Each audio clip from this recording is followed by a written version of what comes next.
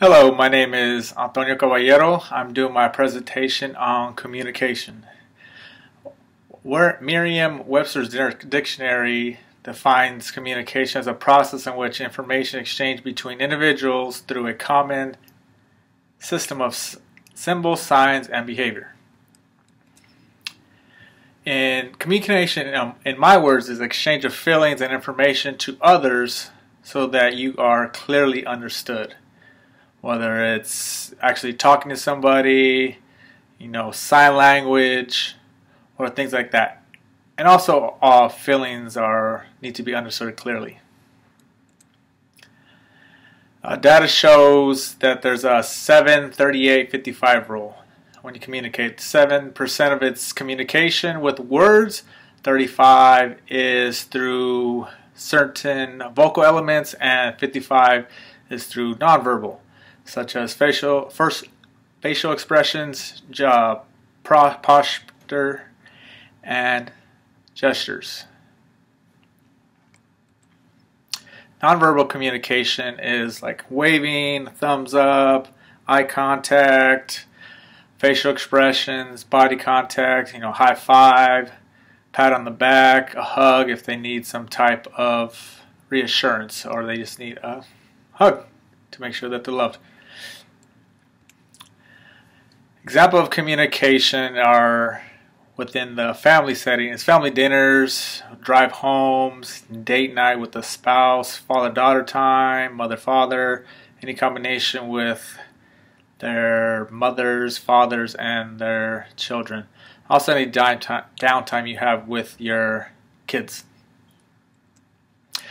It all starts with the family. It all starts at home. I like to make sure that I communicate with my family, my kids, at home at the dinner table. I always feel the dinner table always brings some type of conversation. And also when you're married, make sure that you have time with your spouse. Always stay engaged, always stay connected somehow. I know with me and my wife, we always take one day out of the month to take a date night, movie, even if some time just to see how we're doing. Our careers, our children, our lives are so busy sometimes that we forget that needs to be taken care of. So I make sure that is always taken care of and we always go out. Our kids.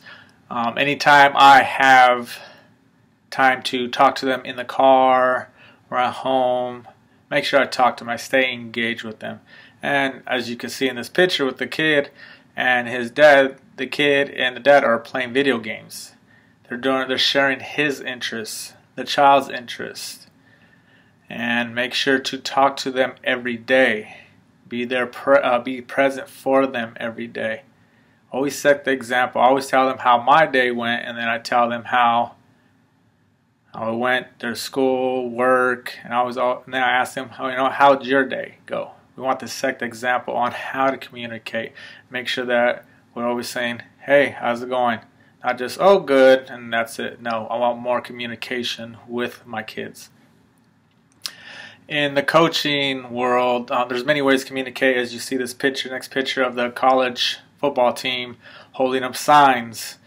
Only those college players and the coaches know what is communicated with those 4 signs. Does it mean to line up left, right, running play, passing play?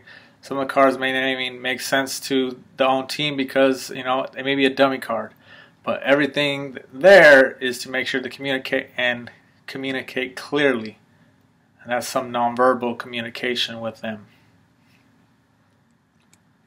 Another example in coaching with communication, I like the critical encouragement sandwich.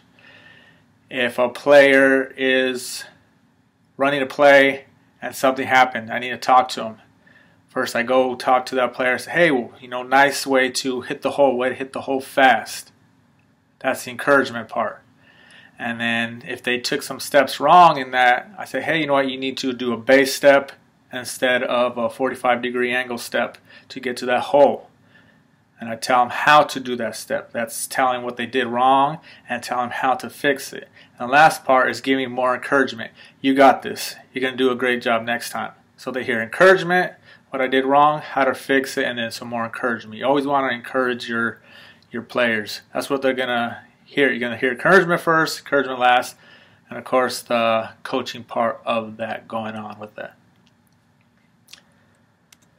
My next slide is Coach John Gruden. A big fan of Coach John Gruden and the Raiders. It says, if you're a leader, you can communicate with a great work ethic.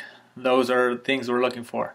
I look for those things in my players as well, but also communication. I make sure my players are there to communicate with me, other coaches, and their teammates. They have to know what's going on the field.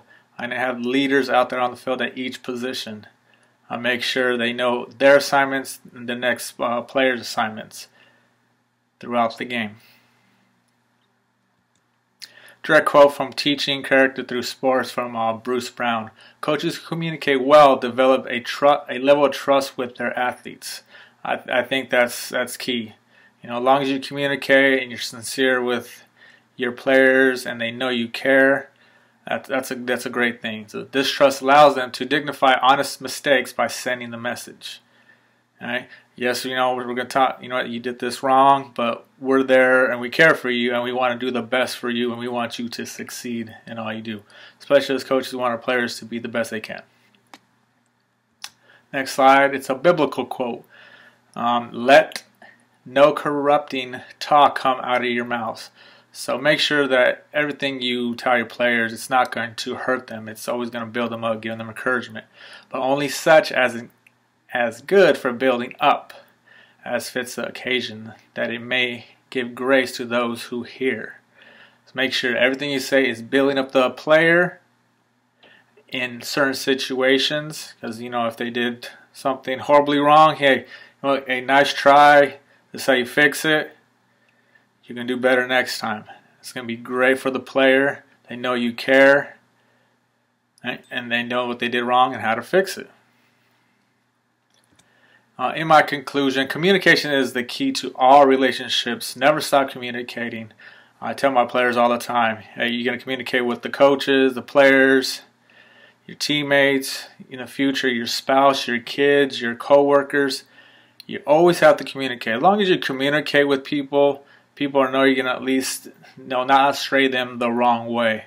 And they can always talk to you, and hopefully they get a sincere, honest answer throughout all the conversation that you are having. That's the end of my presentation.